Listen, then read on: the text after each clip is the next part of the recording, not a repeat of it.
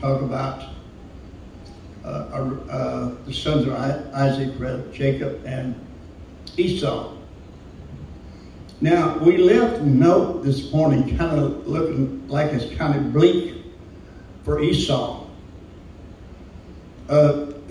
Some people says Esau didn't get one blessing, but even though he begged his father for it, I still see where there was hope that Esau might be blessed, because God is a righteous God.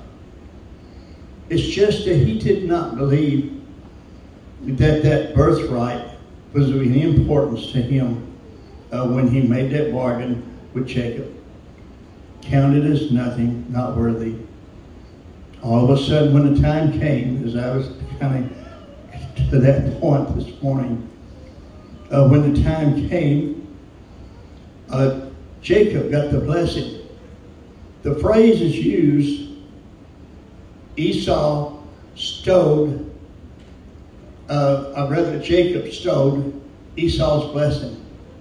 Jacob didn't steal it. He bargained with Esau, sell me this day your birthright, and I'll give you some of the stew. And he said, well, what is that to me? Kind of made, kind of like jokingly. When we think about Jacob and Esau at this time, we're thinking about teenagers. They was 40 years old at this time. They had not left home yet. And you think Jacob, time he went and met Leah and also Rachel, you'd think Jacob was pretty young. No, he was 60 years old.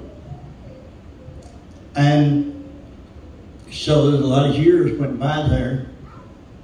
And so, I always thought about these as younger men, but they had a lot of years behind them. And so Jacob got the blessing. Jacob ran for his life, which we studied this morning. And what I wanted to go to is there during this 20 years that he worked for his uncle Laban, Laban changed Jacob's wages 10 times. Less and less every time. I don't know if it's true or not. I don't want to get things going, started, but I heard when a new manager came into the store that all of them got their wages cut. So, sometimes they may think it's going to help them, but sometimes it don't. But Jacob had something keeping him there, and that was Rachel, because Jacob loved Rachel. And when the time came, Jacob worked 7 years for Rachel, and Rachel's father and Rachel's sister and Rachel seemed to know about what was going on, because whenever Jacob woke up after this feast which they had the next day, it wasn't Rachel that was there, or it wasn't Leah, excuse me, but it was Rachel. I get it mixed up. It wasn't Rachel, but it was Leah. And so that's not who he wanted. He didn't want Leah. He loved Rachel. She was beautiful, had good body features and everything what a man wants to look at. Oftentimes, somebody's pretty and got a good figure. But you're looking in the wrong place. But that's all you're looking at. And so the custom was, Jacob found out later that the oldest daughter had to be married first. Couldn't let the youngest one be married, so it was Leah. Leah had to go as someone that was loved much less than her sister, Rachel. So we find that Jacob worked another 7 years for Rachel. And then he worked 6 more years for the livestock and the animals which he'd take with him. So he was there for 20 years of his life. And when he got ready to leave, he took Rachel and Leah, had 11 children, following behind, had their men servants, maid servants, had a large bunch of, you might say, sheep or cattle or whatever they may have had. And he was really just about rich. And he left Laban with practically nothing. His father-in-law. You know, they say what goes around comes around. Reap what you sow. And Laban had cheated Jacob. Jacob had also cheated. Amen. But what's in store for Esau? That's what I wanted us to look at for a little while. So Jacob leaves with a large possession when he leaves his father-in-law. He was chased down by his father-in-law because somebody had stolen his father-in-law's gods. And there were little trinkets and ornaments and things that people would worship. And so he called up with them and asked, why did you take? It's bad enough that you took, my possessions, but why did you take my gods? And Jacob said, if you find them here, the person that is calling possession of them, they're going to pay for it with their life. But what Jacob didn't know, Rachel stole her father's gods. And you know how that they had this saddle that went on the back of a camel, and it had pockets and places to carry things. And she had those gods in there. And she brought that saddle to her tent. And she found out her father was searching the camp for the gods that she had. So, anyway, under the law, it was unclean to touch a woman that was within her monthly. And so, therefore, Rachel sat on top of that saddle as her father began to search for everything. And she told him that she was at that time of month and that, he could look, but he was satisfied not to. And so there was those things that he was satisfied, he left. But when Jacob left, he left with a big company of people. As I said, he wrestled with the Lord. Amen. And because he was fixing to meet his brother, he heard that Esau was coming with 400 men. And the last he heard from Esau, that Esau was threatening to take Jacob's life. 20 years had passed. And now the Bible said here in Genesis chapter 33, and Jacob lifted up his eyes and looked, and behold, Esau came, and with him 400 men. And he divided the children unto Leah and unto Rachel and unto handmaids. And he put the handmaids and their children foremost, and Leah and her children after that, and Rachel and Joseph behind. And he passed over before them and bowed himself to the ground 7 times until he came near to his brother. Remember the heated argument that they had and how Esau hated Jacob. But when they came together, the Bible said that Esau ran to meet him. Isn't this wonderful? And embraced him and fell on his neck and kissed him, and they wept. You might be surprised sometimes what a little time can do for healing bad relationships. sometimes we're too hasty. There's people that will kill somebody in their haste. And in a heated argument, it's a bad time to fight. And so things had changed with Jacob. He had been blessed. But come to find out, so had Esau. So Esau lifted up his eyes, saw the women and the children that Jacob was bringing with him, and said, "Who are those with thee?" And Jacob said, "The children which God has graciously given thy servant." Then the handmaidens came near, they and their children, and they bowed themselves. They bowed themselves to Esau. And Leah also with her children came near and bowed themselves. And after came Joseph near and Rachel, and they bowed themselves before Esau. And Esau said, "What meanest thou by all this drove which I met?" Because we find that Jacob had sent before presents ahead of time to be delivered unto Esau, thinking it might cool Esau's wrath. What does this mean? And Jacob said, "These are to find grace in the sight of my Lord." So you see, things was different in this meeting than it was in the last. And Esau said, "I have enough, my brother." So what had happened, God had also blessed Esau. "And keep that thou hast unto thyself."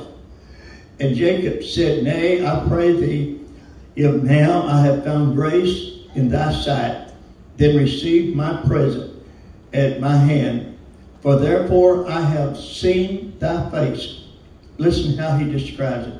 What he said to Esau, "I have seen your face, as though I had seen the face of God. And thou wast pleased with me." And so Jacob said, "I want you to take this blessing that I brought unto you, because God has dealt graciously with me, and because I have enough." And he urged him, and he took it. And he said, "Let us take our journey, and let us go, and I will go before thee." And he said unto him, "My Lord knoweth that the children are tender." In other words, Esau would be traveling a lot faster with his herdsmen than Jacob would, because Jacob had fled from his father-in-law, Laban, and he had a whole bunch of children, and probably some grandchildren, and a host of servants, and he was quite a multitude there. And so they would have to drive slow, the animals with the big flocks, which he had to let them eat of the grass and the food along the way. And so Jacob told him, "I can't do this because I might overdrive these animals, and the flock will all die. So there's no way I can travel at your speed, Esau. I can't keep up with you."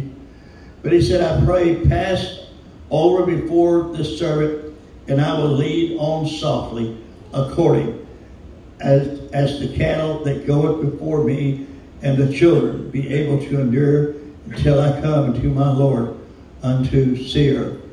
And Esau said, "Let me now leave with thee some of the folk that are with me."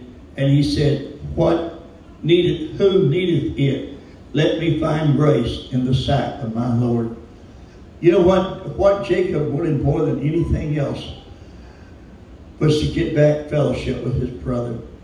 And his brother was looking at it the same way. That's my brother, and I love him. And that's the good part of the story.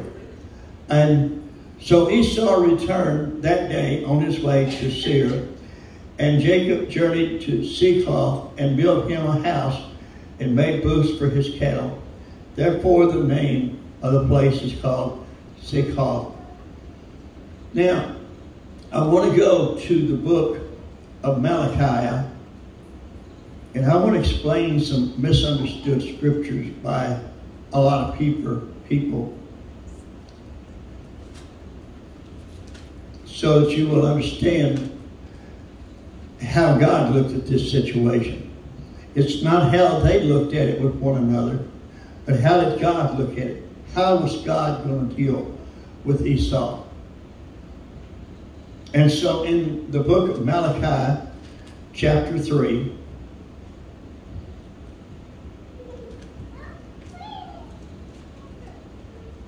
it's chapter 1, verse 1, 2, and 3. Okay. Malachi chapter 1 said, the burden of the word of the Lord to Israel of Malachi. Now, I want you to know that by this time, those that were descendants of Esau, they were known as Edomites. Edom. And there have been a lot of years passed by from the time these brothers came back into fellowship one with another. So they became tribes, and tribes were named after the fathers. And of course, Esau was red, and they called him Edom. And there was a country named after Esau, Edom, and they called them the Edomites. And then the word of the Lord came to Malachi. The burden of the word of the Lord to Israel of Malachi. And that's what I want you to look. This word of the Lord came to Israel. Now, again, I want you to look at it like this. Jacob's name was named Israel, but all of his descendants were called Israel as a nation. They became the nation of Israel. Even today, they are known as Israel. Amen. And so, therefore, when we talk about Israel, it's not talking about one man here. It's talking about a multitude of people that have become a nation. So Israel has become a nation with many, many people. And so had we find that Esau also became many people. And here's what God said. I have loved you, said the Lord. Who's he talking to? He's talking to Israel right here.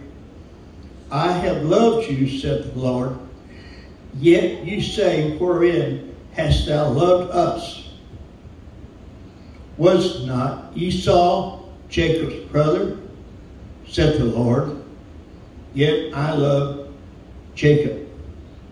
Now, and I hated Esau, and laid his mountains and his heritage waste for the dragons of the wilderness. And so we find as the descendants of Esau grew and became a nation, and they began to serve other gods. And God was saying, I hate this. I hate you for what you have done. And the word hate is not always in the way we understand hate. Sometimes hate means rejected or not being used for the purpose that God wants to use you, that he has chose someone else over you. It did not literally mean that he hated them, because God is love. And we still teach today, John 3:16, for God so loved the world that he gave his only begotten Son, that whosoever believeth in him shall not perish, but have everlasting life. But he said, I hated Esau, and I laid his mountains and his heritage waste for the dragons of the wilderness. Whereas Edom saith, and this is Esau, his descendants, not Esau the individual, we are impoverished, but we will return and build the desolate places, thus saith the Lord of hosts. They shall build, but I will throw down. And they shall call them the border of wickedness, and the people against whom the Lord has indignation forever. And your eyes shall see, and you shall say, the Lord will be magnified from the border of Israel. So what God was saying, the love that I had towards you should make you understand from what you have read in the scripture. I love Jacob, but I hated Israel. That means God chose Jacob. It's a matter of choice. I choose you, I reject you. And it goes on even when people become very wicked and evil. People have actually been destroyed. But I want to go just a little bit further here. In the book of Romans, chapter 9,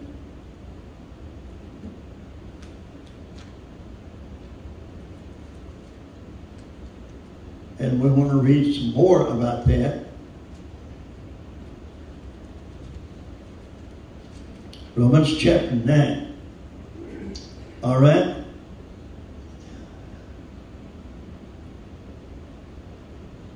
And it said in verse 10, and not only this, but when Rebekah also had conceived by one, even by her father Isaac, for the children being not yet born, neither having done any good or evil, that the purpose of God, according to election, and now there we're talking about something big.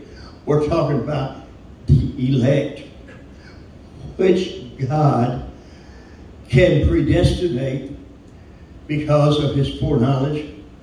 He knows what you're going to do before you do it. And because he knows what you're going to do through the foreknowledge of God, he can predestinate. In other words, he can predetermine your destination before it ever gets here. God can predetermine that.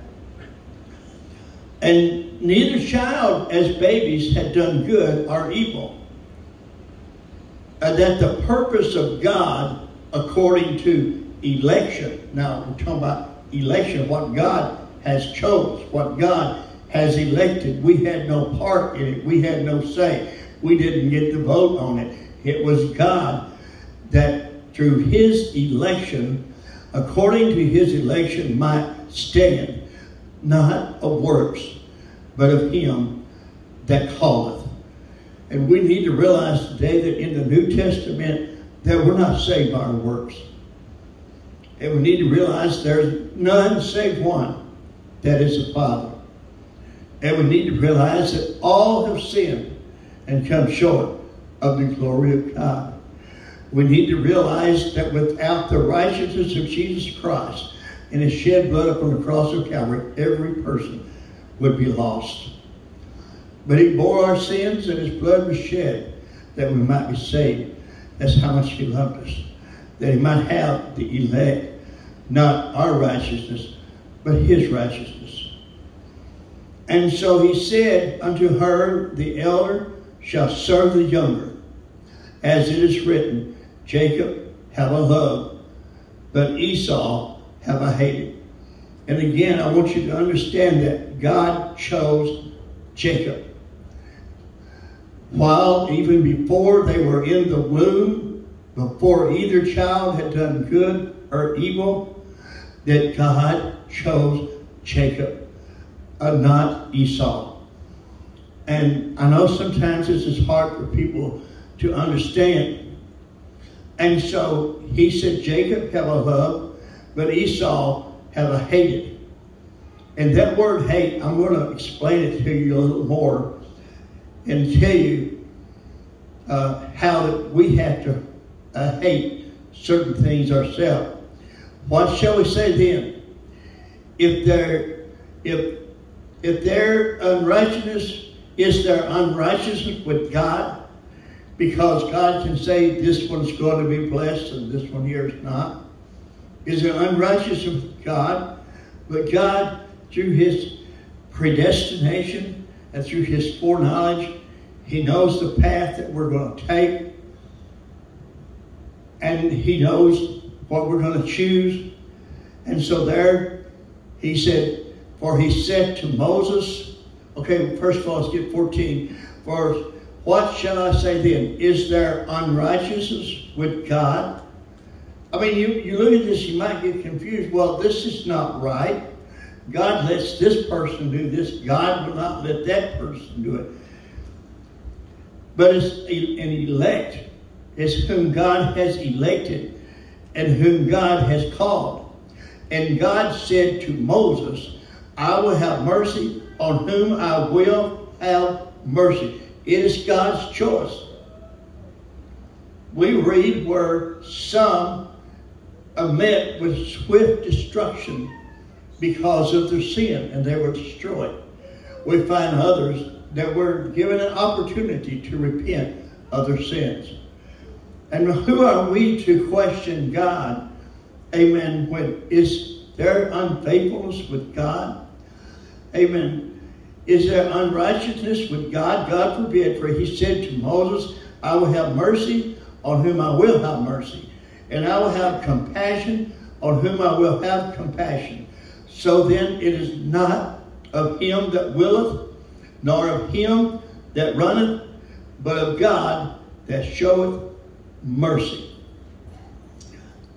There was another man, and he deals with it in the scripture, that God said unto Pharaoh, even for this same purpose have I raised thee up. But before God's foreknowledge, God would know there would come a wicked Pharaoh that would put the children of Israel into bondage. And so God brought Pharaoh to the place, the highest position that there was. And he got to the place, remember, that he was having all of the male babies killed and drove into the Nile River. And if you'll remember how the mother of Moses, how she had this baby Moses, and she wove together a basket pitched with mud inside and out because she wanted her baby to be saved. Now Aaron was already born, probably about 3 years old at that time. And we find Miriam would be born later. But here was the baby Moses that when the women would be delivered of their babies, the ones that would take the babies, the Egyptian women, were supposed to kill them if they, if it's a male child. But Moses' mother, she put this basket together and put him there in the river. And by chance, you might say by chance, God's will was being done. Amen. And Pharaoh's daughter was washing herself, and there at the bank of the river, and here was this little basket, and she heard the voice of a baby crying. And they brought the basket to the bank there and then looked, and there was a male child, a baby, and they recognized it as a Hebrew. And just, you might say as chance, but it wasn't as chance. It was all in the plan of God. Amen. There was one there. Amen. The sister of Moses that said, you want me to go find a mother to nurse this baby? Amen. And said, yes. And she went and got her own mother, and she raised her up. And God said concerning Pharaoh, for this cause, as the scripture has said, this same purpose I raised thee up, that I might show my power in thee, and that thy name might be declared throughout all the earth. Therefore hath he mercy on whom he will have mercy, and whom he will he hardeneth. There's some hardened criminals that have stood before the judge, and there have been some that have been sentenced to death. They used to hang them. And the other ways, you had electric chair, and the death sentence. but somebody else somewhere or another, maybe just as guilty as they, some way they got by and did not have to suffer the death penalty. But we find here that Moses was spared. Amen. And so Pharaoh was going to be used as a puppet in the hand of God. And through Pharaoh, though he had raised to a high position, God sent Moses back. Amen. Which they had been in slavery and in bondage for 430 years. And God spoke to Moses, said, I want you to go tell Pharaoh, let my people go, for I've heard their cries. And Moses went before Pharaoh, just make it short, you know that, amen, without going into great detail, how that through Moses the 10 plagues came, and the last one was the death of the firstborn son. Amen. Wherever the blood of the lamb was not upon a side post or upper post of the home, amen, if it wasn't there, the firstborn would die in every house. Amen. And how that God would harden Pharaoh. Remember, he told Moses before, said, yeah, I'm going to let you go. But the next day he said, no. Then he said, yes. Then he said, no. He kept hardening his heart. Amen. And so what do you think? What will you say unto me? Why doth he yet find fault? For who hath resisted his will? Nay, but, O man, who art thou that repliest against God? Shall the thing formed say to him that was formed, why hast thou made me thus? Had not the potter power over the clay of the same lump to make one vessel unto honor and another unto dishonor? There was a scripture, and I didn't write it down, and I know that Jesus said this. I couldn't tell you exactly where it is right now. It's in my mind. I said, I don't need to write this down. I remember this.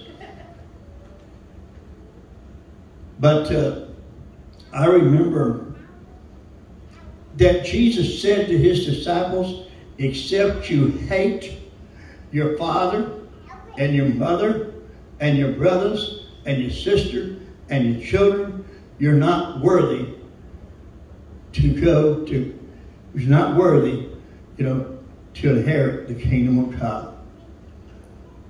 Now see, if you take that literally, it would sound like that you're supposed to hate in the sense that we would say hate. But when he used the word hate here, he means that we must choose God first. We must love our father and our mother. And so the way it was used is saying we must love them less than we love God. We must love God more. The highest form of love that we can give it to God first. And unless we're willing to do that, we're not worthy of the kingdom of God. And the word is used, unless you hate. And so don't misunderstand that scripture, because the Lord said, honor thy father and thy mother. And Jesus said, love thy neighbor as thyself. And he talked about the fruits of the Spirit, and one of them on the top of the list was love. There was faith, also hope, and charity. And the greatest of these is charity. Amen. So what he's saying is not hate in the sense that we would use it, but it means that we must love God first. We must put him first. If you remember, a good teaching of that is back when the prophet of God, Elijah, came to the widow's house and people were starving to death, and she had enough just meal to make 2 cakes and a little bit of oil. And how that Elijah the prophet came and he asked her for something to eat. And she said, I've just got this, and me and my son's going to eat it, and we're going to die. And you know what Elijah said? First, fix a cake for me. And this is to me an example of how God is saying he must be first. in our life. And she went and she made that cake for Elijah, for him, and then for her and her son. And her oil barrel, I never got low, and her meal and her cooking stuff that she had never got low. She survived the whole way through. God will take care of you. So I wanted to clarify that from this morning, and I'm going to kind of close with that. I just wanted to let you know that it's on an individual basis how God is going to deal with you. Now, sometimes innocent people suffer, but God didn't cause it. They suffer because of war. Look in Ukraine right now as an example. The war on civilians, killing them by the hundreds and hundreds. They have no pity, no mercy. It's just like the life of an animal. So they have no feelings whatsoever. And they don't care who they murder whatsoever. Amen. And so we see a whole nation is suffering. And those people, some of those people, they don't deserve it. Does anybody actually deserve that? Amen. And so God is just telling us to love one another. But first of all, love Him above all else. Amen. And I just want everyone to keep praying for the situation in Ukraine. Wars is a terrible, terrible thing. To think that they have enough nuclear weapons probably to destroy the whole world. Joel describes the horror of nuclear warfare in what he writes. And he talked about the flesh would consume away, and how their eye sockets would consume away their eyes, and the flesh would melt. Amen. Joel talks about it, a time of war, and that's nuclear warfare. And folks, we're living in a dangerous time that we're living in. But just remember, you have that choice to make as an individual. God's not going to punish you because your child didn't listen to you and went astray. Amen. God loves you. And I believe today that He looks at us on an individual basis. Amen. How is your heart? How do you feel about God? Do you love God more than anything else? And I'm going to close with that, Brother Tommy.